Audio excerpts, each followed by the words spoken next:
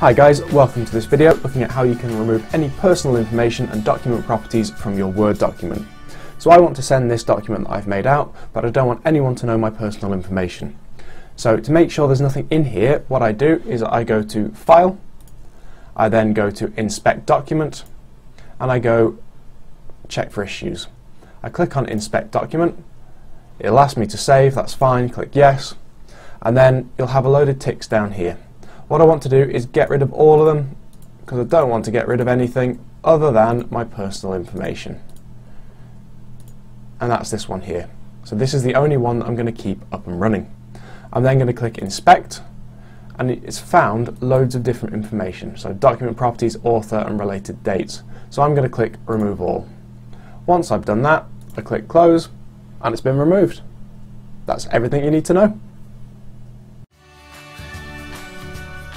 Thanks for watching the video guys. If you enjoyed it, please click on like down below. You can also subscribe to my channel, that will be a great help.